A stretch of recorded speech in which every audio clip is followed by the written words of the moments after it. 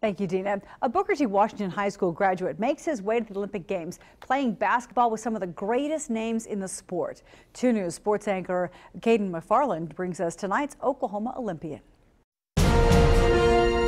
Today's Oklahoma Olympian, Wayman Tisdale, Tulsa's own.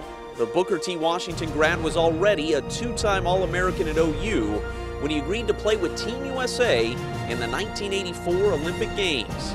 Coached by Bobby Knight and teamed with Michael Jordan and Patrick Ewing, Tisdale averaged nearly 9 points and 6 rebounds per game as a legendary American team went a perfect 8-0 to claim the gold medal.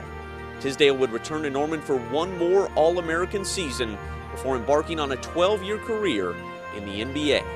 Tisdale, who battled cancer, passed away in May of 2009 at the age of 44. Caden McFarland, 2 News works for you.